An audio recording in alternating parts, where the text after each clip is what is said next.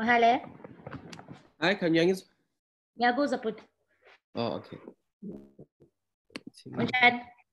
Ngiyaphila wena unjani? Ngiyaphila.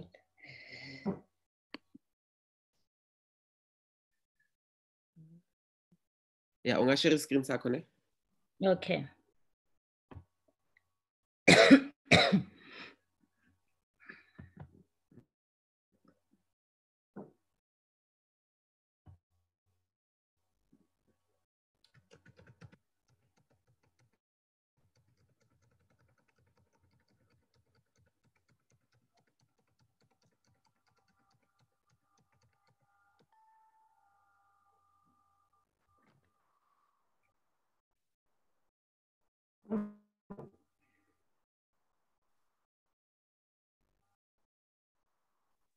Yeah, right.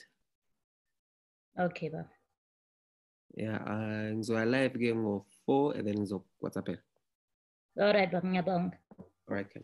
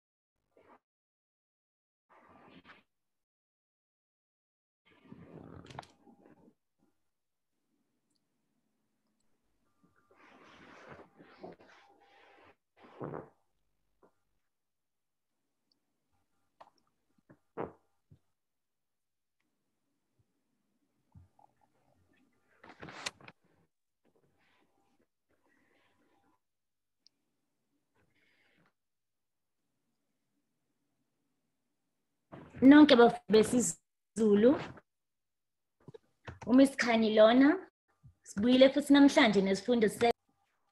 Khumbula ke uma unombuzo ngemuva kwesifundo noma mhlambe nje khona noma yini ofuna ukuyibuza emayelana nesiZulu grade 12 FAL ungangithumelela umyalezo ku mwkhanyi@gmail.com. Ngiyanamukela nonke bantu bami ke namhlanje kusifundo sethu. Ngemuva kwalesifundo kuzofanele ube wazi ukuthi uyini umlando kaMufi. Okuyiyo ke itopic yethu namhlanje. Namhlanje nje bantu bami sizobe nje senza umlando kaMufi. Kufanele futhi ngemuva kwalesifundo kumele wazi ukuthi yini okumele uyigweme uma ubhala umlando kaMufi. Khumbula ke kwiphepha lakho lesithathu phepha 3 kukhona umlando kaMufi ekhathini eziningi nje uhlale khona. Angithi unama option phela ukuthi uzobhala kuphi ke phakathi kwembhalo yakho emide edlulisa umyalezo. Kanti umlando kaMufi ungomunye waleyo mbhalo leyo. Ngemuva futhi kwalesifundo kufanele ukuhlelela noma ukuhlela umlando kaMufi. Khumbula kumlando kaMufi awuveli nje ubhale noma yini ofuna ukuyibhala. Kufanele kube nezinto okwazi ukuyilandela, kube nje nemigomo kumele uyilandele ukuze umlando wakho kaMufi uhleleke kahle futhi kube yilo owamukelekile ukuthi ubhale, kanti futhi kube yilowo ozokupha ama-marks akufanele noma kulungele. Kulesifundo lesi futhi ngizophinde ngikunikeze nje ngikubonise izibonelo ezimbili zomlando kaMufi ukuze uzobona ukuthi lama point lawa okumele uwafake kumlando kaMufi uma sewabhala kufanele ukuthi alandelane kanjani. Okuyinto ke balekile kakhulu ke leyo ke uma wenza umlando kaMufi ku section B wakho we exam paper 3.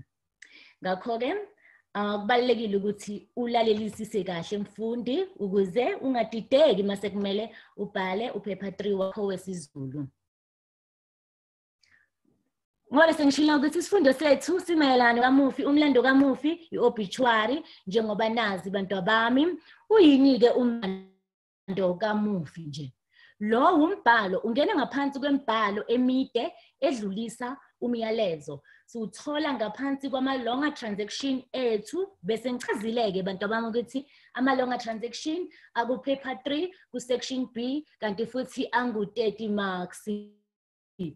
Thina-ke vele sifuna lo 30 marks ukuthi simthole wonke. Yingakho nje sizolalela, silalelisa mayefundisa ukuze singenza amaphutha angenasidingo. Lapha-ke ku-obituary noma kumlando kaMufi bantu bami, lapha kubhalwa umlando womuntu oshonile. Ngiyazi ukuthi inkosi yami kubuhlungu-ke lokhu ngoba phela kusuke kushona umuntu. Kungenzeka umbuzo wakho ku section B ku paper 3 uthi mhlambe bhala ngesihlobo sakho eshonile, bazokunika noma yiphi instruction umyalela bazokunika wona. Kubalekile ukuthi ufunde kahle instruction uzokwazi ukubhala izinto ezirelevant. Makuthiwa mhlawumbe kushone ilunga lomndeni, yazi ukuthi uzobhala ngelunga lomndeni wakho. Ke sithi kuthiwa kushone umuntu obufunda naye, uyazi ukuthi nakhona uzobhala umlando kaMufi uhambisane noma uhambelane nengane yesikolo phela. Siyazi ukuthi impilo yengane yesikolo nempilo yelunga lomndeni wakho elidala alifana, impilo yabo ngeke izifanane. Ngakho umlando wakho kaMufi kufanele uhlele kahle kubonakala ukuthi la hayi umuntu omdala lona, lana kuthiwe bhala mhlambe ngogogo kushona ugogo, la kuthiwe mhlambe bhala nganoma yiliphi ilunga lomndeni edlulile emhlabeni. Uma futhi ubhala umlando kaMufi qiniseka ukuthi uyazi ukuthi kuthiwe lowo muntu loyo funda instruction empeleni, ngoba kwesinye isikhathi bayakutshela ukuthi ushone kanjani, kwesinye isikhathi abakutsheli, kwesinye nje isikhathi bazothi nje umuntu ilunga lomndeni elidlulile emhlabeni elishonile uceliwe ukuthi ubhale umlando kaMufi. Kwesinye isikhathi mhlambe bazokutshela ukuthi lindlule engozini yemoto noma mhlambe ligula isikhathi eside, kuzoya nge-instruction ukuthi thini. Kodwa okubalekile ukuthi wena i-format yakho ishaye khona. Lo mlando lona-ke bantu bami esithi umlando kaMufi, obituary, usuke uzofundwa engcwabeni wakhe lowo muntu oshonile. Khumbulani-ke bantu bami, i-obituary ayifani neprogram yomncwabo. Kunabanye nje abafundi othi ubuka i-obituary yakhe uvela ubona ukuthi hayibo lo muntu lona wenza iprogram yomncwabo. Kunomehluko, ayifanani, ngakho kufanele ukuthi ungaphambanisi. I-obituary umlando walowo muntu, kukhulunywa ngempilo yakhe, kukhulunywa ngaye uqobo lo muntu ozobe eshonile noma eniyomfihla lapho nizobe niya khona. Kanti futhi umlando kamufi uhlelwa ubhalwe ngendlela ezoveza konke okuphathelene nempilo kamufi. Yize kuzokuveza konke okuphathelene nempilo kamufi, khumbula ukuthi phela angimele nawe ube mude kakhulu uze ungasafundeki. Umbhalo wethu noma ama-longer transaction ethu ama-marks akhona awu-30, kanti futhi i-number of words, amagama esiwabhalayo abaphakathi nje kwa-80 to 100 words. Ngakho-ke qiniseka ukuthi isibalo samagama akho sishaya khona. Uma nje umane wabhala-ke noma nje kundlule ku-8 bantu bami, ama-marks akho uzowathola amagama okufanele wabhale. Kodwa-ke ungabeseke ubhala undendende ungasaqedi-ke phela hawu ayisafundeki ngalento oyibhalile. Qiniseka nje ukuthi amaphakathi kwa-80 to 100 words. Lana-ke kukhethwa umuntu othile ozowufunda ngesizotha emncwabeni ngesikhathi senkonzo. Umlando kamufi-ke khumbula kusemncwabeni la. Emncwabeni konke kwenziwa ngesizotha, abantu bashonelwe, yazi nje inhliziyo zibuhlungu. Ngakho-ke lowo muntu ozowufunda naye kufanele ukuthi akubeke emqondweni wakho ukuthi ufunda ngokuhlonipha nangesizotha umlando kamufi. Umlando walowo muntu ozobe eshonile. Uma-ke kuzofundwa umlando kamufi noma uzobhala umlando kamufi ku-exam yakho, kufanele ukuthi ugweme lokhu okulandelayo. Ukugwema uyak-avoida lokhu, awukusebenzisi lokhu engizokulandelisa la kumlando kamufi. Kubalulekile kakhulu ukuthi mawubhala umlando kamufi awubhali njengomuntu wokuqala, uyakugwema lokhu. Phela wena awusiyo i-first person, i-first person ishonile. Ngakho-ke awubhali wena njengomuntu wokuqala, ubhala njengomuntu wesithathu uma ubhala umlando kamufi. Wena uyawulanda nje umlando kamufi, akusiyi nguwe oshonile. Siyakuthola-ke lokhu kweminye imingcwabo, ubona abantu kubhalwe i-obituary kube ngazathi uye lowo muntu okhulumayo. Mina bheka umuzi Nkosi, ngazalwa ngomhla kabani kuJulayi, ngashona nini. Cha, ubheka umuzi ushonile bantu bami, asikwenzi lokho. I-creative writing yebo le, kodwa umbhalo wakho kufanele ube realistic. Kufanele ukuthi mangufunda yazi kube ngazathi nje ngifunda into ekhona eyenzeka ngempela, yize kuyi-creative writing. Ngakho-ke gwema ukuthi uma nibhala umlando kamufi ubhale ngazathi yilo muntu oshonile okhulumayo. Wena ubhala ulande njengomuntu wesithathu, awuyena umuntu wokuqala, awubhali njenge-first person kumlando wamufi. Kumlando wamufi-ke okunye ekumele sigweme bantu bami, isifo esiyimbangela yokushona kwakhe. Akubalulekanga lokho ingane zami ezinhle, ukuthi umuntu bephethwe i-TB, bephethwe noma isiphi isifo. Hawu, phela sekukubi ukuthi sozobhala ukuthi umuntu bephethwe isiphi isifo, bephethwe ingculazi kumlando wakhe kamufi. Asikwenzi lokho, asigaguli izifo ebeziphethe abantu. Okay. Kanti futhi kumlando kamufi kufanele sizame ukugwema izinto ezihlambalazayo. Nisho umuntu eseshonile-ke, uma sibhala umlando wakhe phela siyamhlonipha. Inhlonipho nje iba khona umuntu ephila ngisho eseshonile. Asikwazi ukuthi enkonzweni yakhe thina sesikhuluma noma sesibhala izinto ezihlambalazayo ku-obituary yakhe, noma izinto ezehlisa isithunzi salowo muntu oshonile, noma phela isithunzi nje somndeni wonke. Ngoba uma kukhulunywa kabi ngomuntu wakini eshonile, nani nje niwumndeni kuniphatha kabi. Izinto ezehlisa isithunzi enjengokuthi kumlando kamufi kuvela ukuthi lo muntu bephila Nhloboni yempilo ake sithi ubeyisigebengu senizosho ukuthi beyisigebengu asikwenzi lokho bantu bami ukuhlambalaza umuntu lokho kukwehlisa isithunzi futhi kutshengisa ungahloniphi siyaye sigcine isithunzi somuntu sisihle kumlando kamufi futhi nje sazi ukuthi lo muntu usuyihambele uzofika adile noNkulunkulu wakhe uma ukuthi khona noma ngabe yini ke beyiphila emhlabeni kodwa asikho isidingo sokuthi uhambe noma kumlando wakho uzobhala kube khona amagama ahlambalazayo noma izinto ezehlisa isithunzi somuntu osuke eshonile kugweme lokho ngani yamenhle. Okay, nakho-ke ubalekile uma kubhalwa umlando kamufi. Sazi ukuthi masibhala umlando kamufi kunezinto esaziyo ukuthi kufanele zibe khona noma kanjani ku-obituary. Kanti futhi lezo zinto lezo oyifaka ku-obituary yizo ezizokupha ama-marks ngoba phela uma sesimakha thina zikothisha sine rubric esizoyilandela sizobe sibheka ukuthi how kukhona ngempela lokhu okufanele ukuthi kube khona kulesiqephu phela. Umlando kamufi ubhalwa kusetshenziswe umlando wesithathu ngoba bese ngishilo awubhali njengomuntu wokuqala awuthi mina Themba Brian Mhlangulana ngishone ngomhla ukubhala lokho uThemba ushonile ngakho ke akakwazi ukukhuluma uThemba yenza umbhalo wakho ube realistic. Umlando kamufi uba kwinkathi edlule khumbula kubalekile futhi nalokho i-tense ozobhala ngayo akube yi-past tense ngoba phela lo muntu useshonile kanti futhi uma semncwabeni usuke umuntu phela engashoni ngaleso sikhathi usuke ekudala shonile noma eshone ngayizolo noma eshone ngeviki eliphelile konke lokho kuyi-past tense. Uma ke subhala ngendlela esenkathini endlule. Amagama umlando wakho qiniseka ukuthi awabe u80 to 100 words ngoba bese ngishilo eqaleni. Amagama akhe wonke umufi kufanele ukuthi avele ku-obituary yakhe.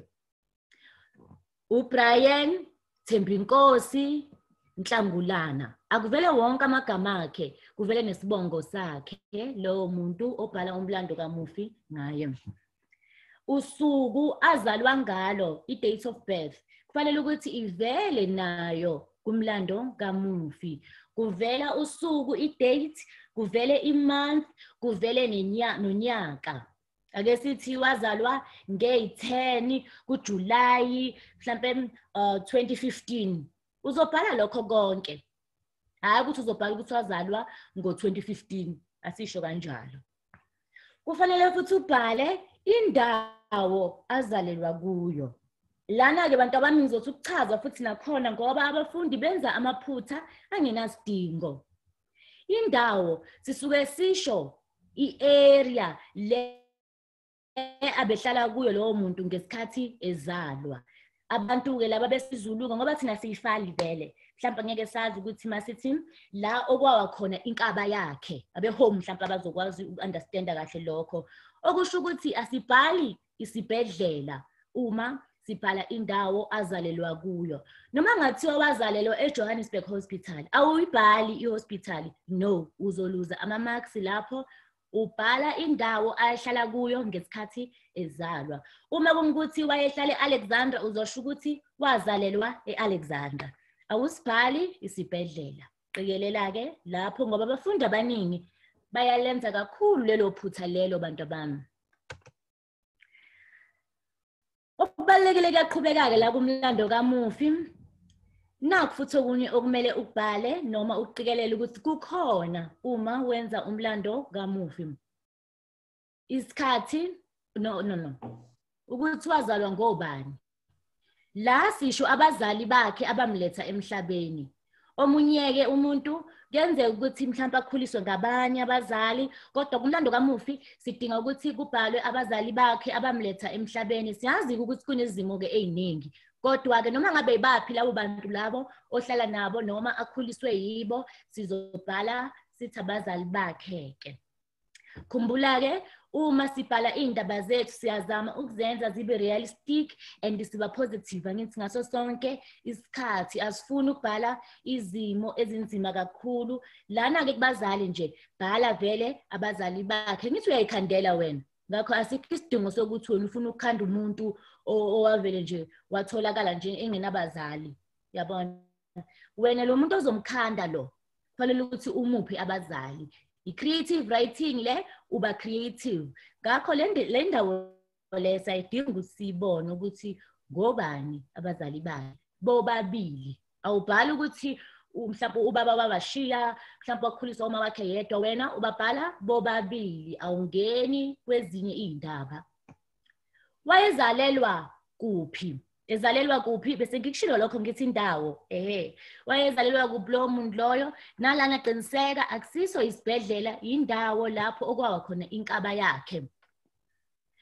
okay uphinde futhi uqhubeke omunye uyabhala futhi wakhulela kuphi wazalwa kuphi wakhulela kuphi yabona zonke lezo indawo lezo ungayibhala kuhle lokho as long nje ungeke ubhale isibhedlela asisifuni nokusibona izikhungo zemfundo adlula kuzo lana kuzobhala nje indawo afunda kuzo izikole afunda kuzo khumbula I-creative writing lo muntu wakho shonile uzobe uyicreatele yena uyikhandele yena engqondweni ungakhandi-ke umuntu ongafundanga hawo khanda phela abantu nje Nkosi yami abaphila nje impilo nje normal bantu abami siyazi ukuthi ikhona lezo zimo kodwa ngicela nje ukuthi nawe uma ukhanda umuntu khanda umuntu nawe ongafisa ukuthi mawusushonile ufundwe yabona njengalezi zinto ezenzile naye nawe ngeke uthanda ukuthi awubhale nje umuntu uthi wagcina nje ka grade 1 akakaza esikolweni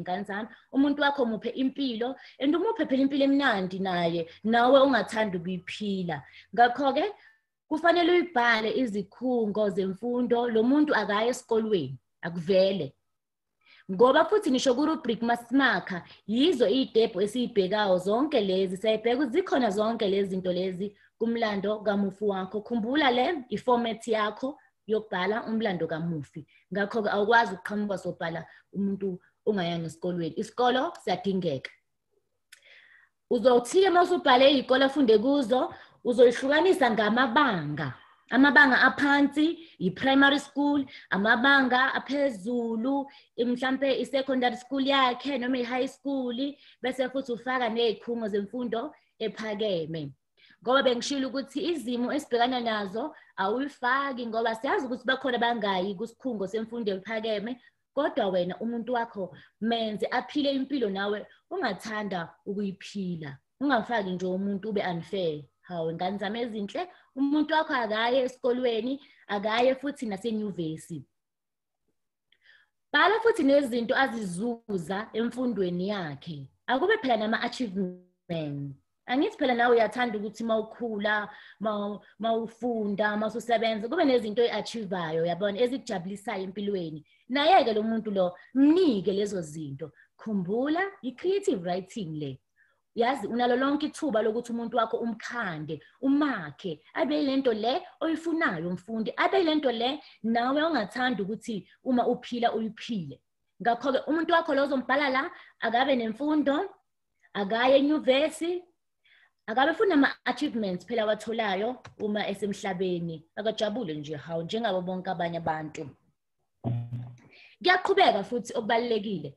sisangaphansi kweformat namanje uma khona nombuzo angangibuza abantu bami ngingaze ngidlule kanti khona umntwana odidekile la kumlando kamufi izindawo asebenze kuzo kufanele ukuthi zivele umuntu wakho phela kuzoba nge-instruction kodwa uma i-instruction ingazange ikulimithe umuntu wakho kufanele ukuthi akhule aye primary aye high school aye tertiary aphinde asebenze futhi angimfunike umuntu ongasebenzanga uma i-instruction ingazange ikulimithe wena qhubeka ufake izindawo asebenza kuzo uphinde futhi ubhale nezikhundla azitholile ama-position phela umuntu mayesebenza une-position ethile asebenza ngaphansi kwayo ngithi uma kukhona amanye futhi awa-achievile ama-position wabhale ngoba lo muntu uphilile emhlabeni ngakho muphe impilo ungamncinci.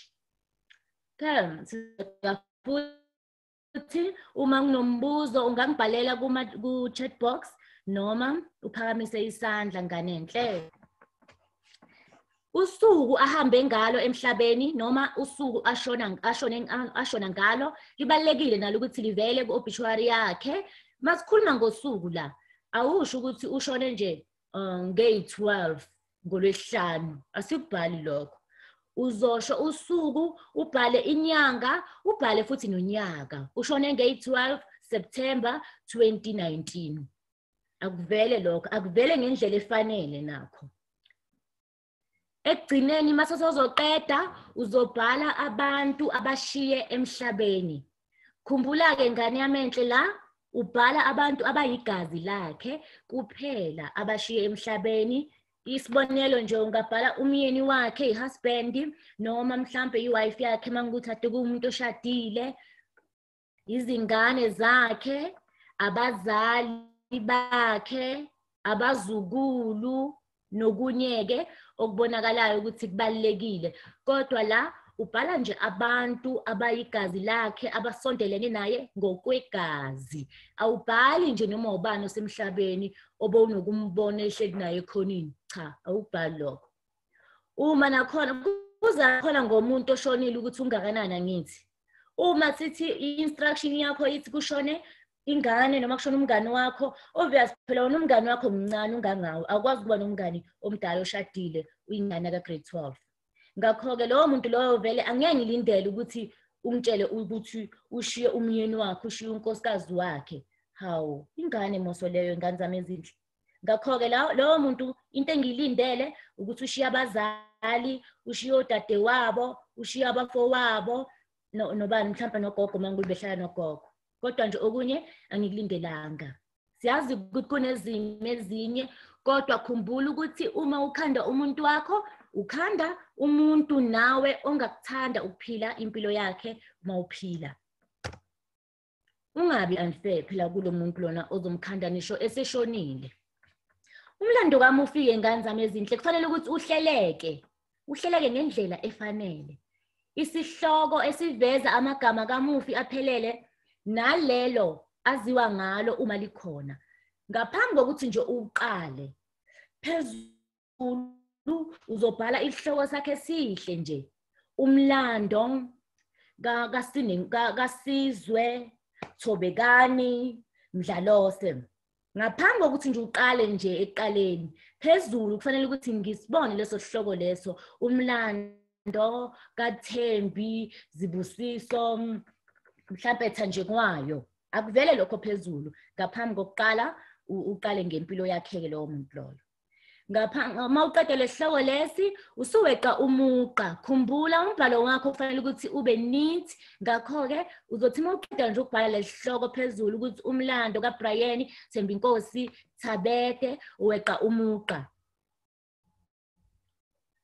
Ungawubhala-ke ngesiqephu esisodwa noma uhlukanise ngezigaba. Kuya ngawe ukuthi umlando wakho uthanda ukubhala kanjani. Abanye-ke bayathanda ukubhala nje kube i-paragraph nje eyi-1 ehlangene. Akusinkinga nalokho as long nje ulandelise kahle kuleyo paragraph yakho. Kanti abanye bayathanda ukuhlukanisa bawubhale baveze isingeniso, kube khona umzimba, kube khona isiphetho. Nalokho kulungile. Khumbula-ke ngane yami ukuthi akumele ubhale ama-subheading ukuthi isingeniso, umzimba, isiphetho, cha.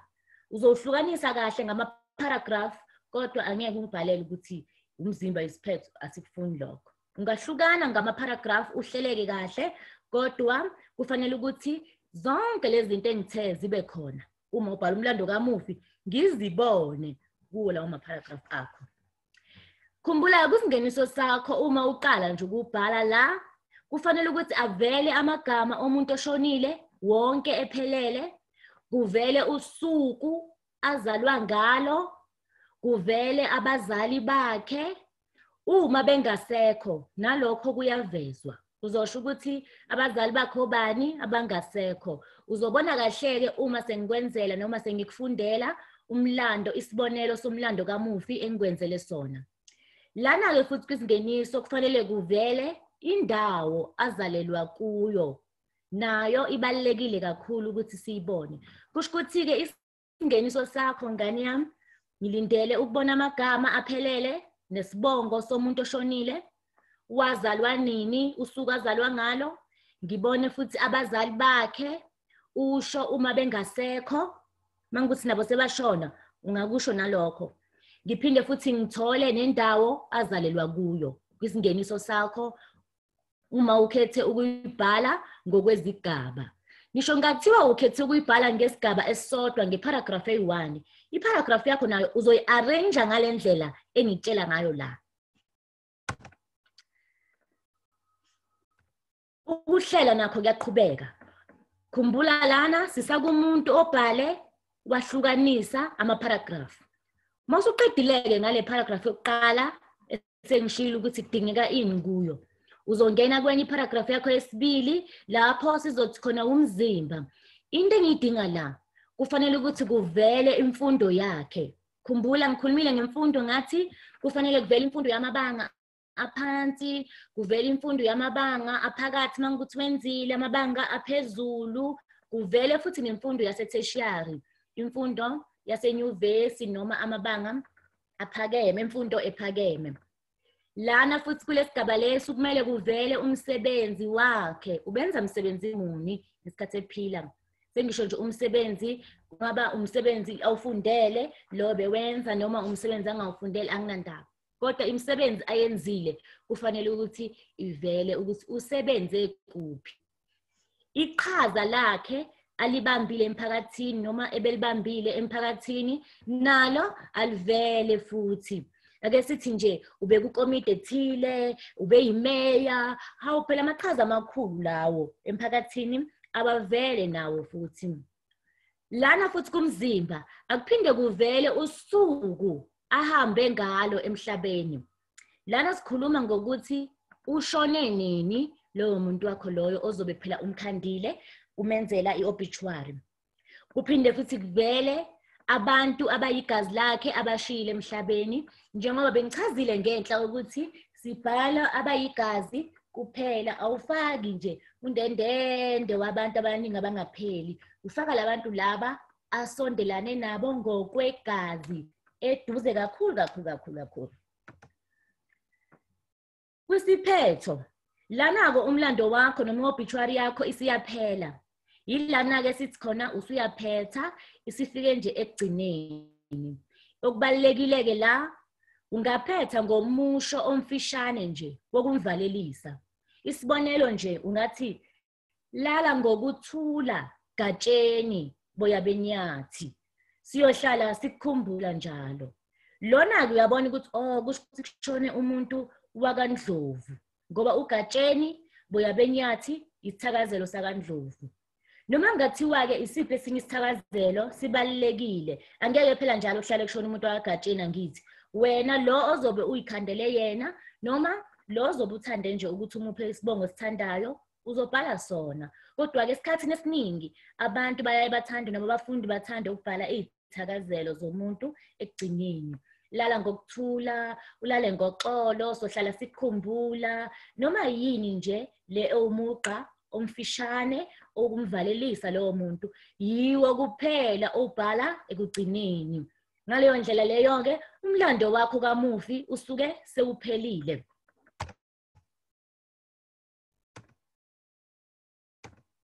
Okay, ngizobese nje ngikuphanaza izibonelo nje ezimbili zemlando kamufi emibili nje ethe ukuhlukahluka kancane ukuze uzobona ukuthi zonke lezi zinto engithe uyiveze mawubhala umlando kamufi uma sowubhala uzozihlela kanjani.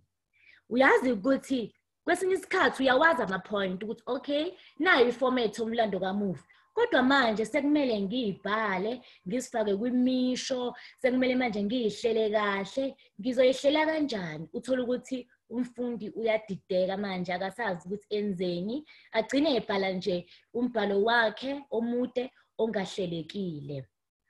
Lezi libonelo engizokupha zona zizokusiza ngani yami ukuthi ukwazi ukubona ukuthi ngibhala umlando kaMufi ngizobhala kanje kanje ngilandelise kanje.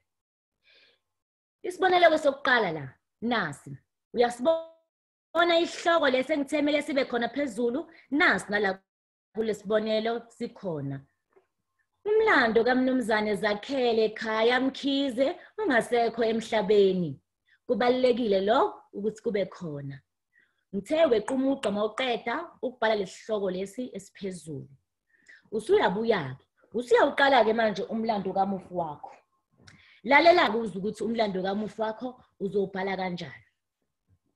Umnumzane Zakhele ekhaya Mkhize wazalelwa endaweni yakwaMaphumulo zingama-23 enyangeni kaMbasa ngonyaka ka-1960. Ezalwa umnumzane Duma Israel nonkosikazi Thembelihle Grace Mkhize nabo abangasekho emhlabeni. Waqala imfundo yakhe yamabanga phansi endaweni yakwaMaphumulo eFundubheke Primary School. Waqhubeka nemfundo yamabanga aphakathi eQhubulwazi Senior Primary. Wase edlulelwa kwimfundo yamabanga aphezulu eZenzeleni Secondary School. Okuyilapho aphothula khona umatikuletsheni wakhe. Waqhubeka waya kusikhungo semfundo ephakeme eNyuvesi yaKwaZulu Natali, UKZN. Okuyilapho wafundela khona izifundo zobuthishela, wazuza iziqu zakhe ze-B.Ed. Nesesibili ese-B.Ed Honors kanye neze-Masters in Education. Wasebenza eMandeni eshayela amatekisi. Ngonyaka ka-1987 waganwa nguMambatha, babusiswa ngezingane ezine. Ngonyaka ka-1990 wasebenza esikolweni iMandeni Secondary School. Wafundisa izifundo zomlando, i-history phela leyo. Wabuyela wasebenza eThemba Lesizwe High School. Isafundisa zona izifundo zomlando, i-history. Ngemuva kweminyaka emihlanu wathola isikhundla sokuba isekela likathishanhloko eGreytown High School. Nokuyilapho esishiye emhlabeni esebenza khona. Usishiye emhlabeni mhla ziyishumi kuMbasa 2020. Ngemuva kokugula isikhashana nje. Khumbula lana ngani yami, la masithi ugula isikhashana kusho ukuthi ugule isikhathi esifishane, ugule kancane waseyashona. Kodwa umuntu ogule isikhathi eside ungasho ukuthi ngemuva kokugula isikhathi eside. Angishilo ngathi akudingeki ukuthi uzofaka ukuthi bephethwe yini, akubalekanga lokho. Ushiye unkosikazi wakhe uMambatha, izingane ezine, abazukulu ababili, umfowabo oyedwa kanye nodadewabo abathathu. Ekugcineni ke la usuyaphetha usuthi lala ngokuthula khabazela siyohlala sikhumbula njalo. Masithi khabazela ke sisiyazi ukuthi lo muntu oshonile ngithi shilo ukuthi wakaMkhize. Ingakho sithe lala ngokuthula khabazela siyohlala sikukhumbula njalo. Isibonelo ke lesi somlando kaMufi okuyisibonelo sethu sokuqala lapho ngizama nje ukukutshengisa indlela ongabhala ngayo uma ubhala usection B wakho kuphepha 3 lapho uzobe ukhethe khona ubhala iobituary. Kufanele ukuthi kulandelane ngale ndlela engikutshele ngayo kuformat. Kanti uma sewubhala phansi akufundeke kuflowe kuzwakale kahle kulo muntu ozobe efunda ngoba phela uzobe uyilandele ngendlela efanele iformat yakho mfundi. Ngizophinde futhi ngikutshengise noma ngikunikeze isibonelo somlando kaMufi esesibili. Uma kukhona onombuzo ngiyacela ukuthi aphakamise isandla ngizokwazi ukuthi ngimphendule ngaphambi kokuba siqhubeke nomlando kamufi wethu wesibili. Ukhona nombuzo bafundi?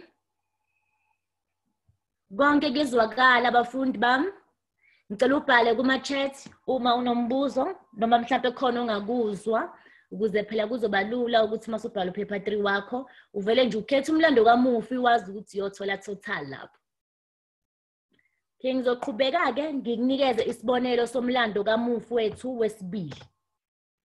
Le mlando kamufi le imlando kamufi yonke efundwa enkonzweni ngesikhathi somncwabo, kodwa uzobona uma sesifunda ukuthi yazi okay ama-obituary kodwa anokuhluka lapho nalapho. Into ebalulekile la ukuthi zonke izinto noma konke okudingekayo kukhona. Ukuthi wena ubhale kanjani akubalulekanga lokho. Into ebalulekile ukuthi izinto ezikuformat ekuthiwe zadingeka nezinto okuzothiwa uma sekumakhwa zibhekwe zikhona zonke ku-obituary yakho. Ngakho-ke siyazi ukuthi wonke umuntu creative ngendlela yakhe. Yingakho sithi creative writing le silindele ukuthi nawe utshengise eyakho i-creativity. Nawu-ke umlando kamufi wethu wesibili. Khumbula ngithe isihloko sakho lesi siphezulu sibalulekile kakhulu, kufanele ukuthi noma ngabe yimuphi umlando wakho obhalayo sivele ngani yamenhle. Uzobhala ke lona-ke umlando kaNozipho Mata Dlamini. Kwase kuyabhalwa umnyaka wakhe azalwe ngawo, kwabhala nomnyaka wakhe ashone ngawo. Akudingi ukuthi uzuchaze. Njengoba ubona la kubhalwe nje ukuthi 1989 kwathiwa dash 2019. Ufundeka kanjena ke. Unkosazane Nozipho Mata Dlamini wazalwa mhla zi-18 noma zi-18 February. Uyambona uFebruary la. Ngakho-ke la vele abafundi bami befala abaningi. Empeleni nje lo mlando wesibili lo ngaphambi kokuthi ngiqhubeke ngani zami ujwayele vele noma ngikubhalele vele nina bantwana bami befali ngoba uzobona nendlela obhaleke ngayo ukuthi hayi la bebhala nje umuntu Nkosi yami ozenzela isiZulu as a first additional language. Njengoba ubona futhi akabhalanga ukuthi uMbasa, uNhlolanja nani kodwa ubhale uFebruary. Uyambona ke lo February lo ukuthi akusiwe isingisi kodwa uzamile ukumusa kusiZulu umntana wami obhalela. Ngizoqala phansi ke umlando wakho.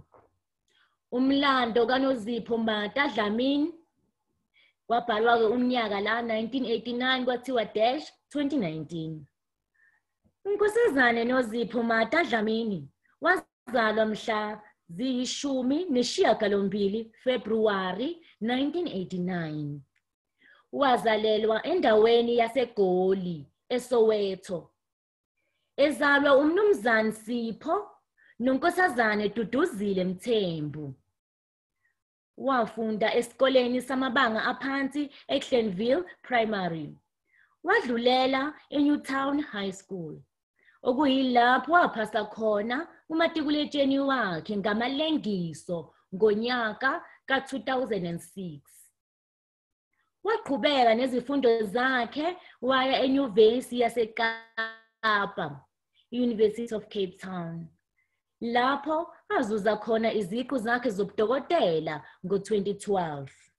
Waqala ukusebenza eBaragwanath Hospital ngo-2013. Nokuwunyaka ashada ngawo nomyeni wakhe umnumzane Dlamini. Ngemuva kweminyaka emithathu wasebenza eGarden Netcare Hospital. Okuyilapho edlule emhlabeni esebenza khona.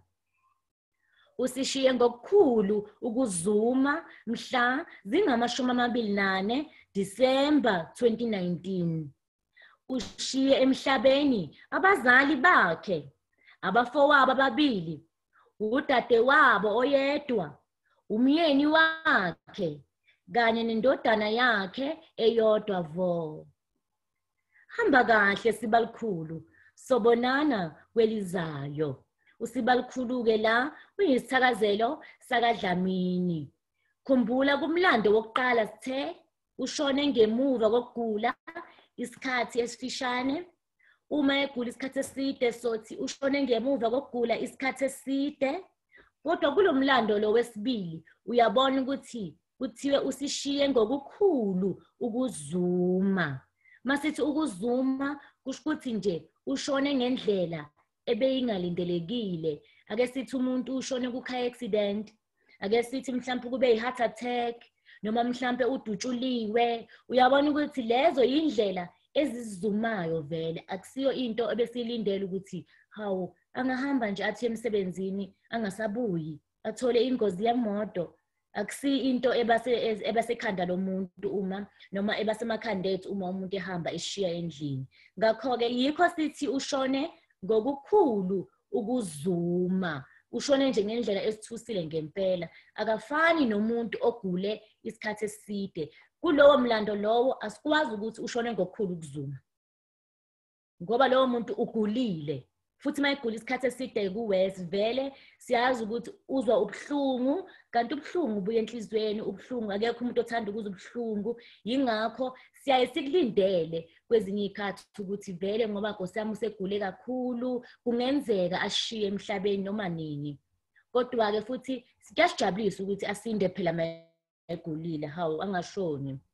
Kodwa khumbula ke ngane zami, la umlando kaMufi vele umuntu esuke sibhala ngaye usuke edlulile emhlabeni. Ayikho enye indlela esingayenza, kufanele ukuthi sibhale ukuthi udlulile emhlabeni futhi ugulile isikhathi eside esifishane noma ushiye ngokukhulu ukuzuma.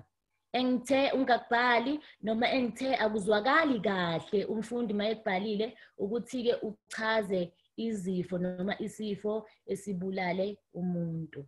Hawu akuzwakali kahle lokho ingane zami ezinhle. Uma kukhona nombuzo ke bafundi, angangibuza ke ngaphambi kokuba ngisiqede isifundo sethu namhlanje. Sesiphelile isikhathi kanti futhi sesifike ekugcineni kwesifundo sethu. Makhona umbuzo noma futhi abantwana bambezwa bonke ungangithumelela kuma chat usho ukuthi mem ngiyezwa, mem nginombuzo. Kanti uma ungakhonanga ukuthumela manje akunankinga, ungaqhubeka ungithumelele ku-email address yami ethi mwkhanyi@gmail.com. Nisale kahle ke nonke bantwana bami abahle, niphinde nihlangabeze esifundweni esilandelayo ngokuzayo ngo-4 ntambama. Njalo nje isifundo sethu siba ngo-4 ntambama, isikhathi esisodwa. Niziphathe kahle nonke emakhaya. Bandla umtsiphe. Okay, ngiyabonga thisha, siyabonga nami, ngiyabonga nami mntanami, ngiyabonga ngane enhle. Siphinde sihlangane ngokuzayo. Ngiyathemba ukuthi abafundi sibayakwazi bonke umlando kaMufi. Nisale kahle.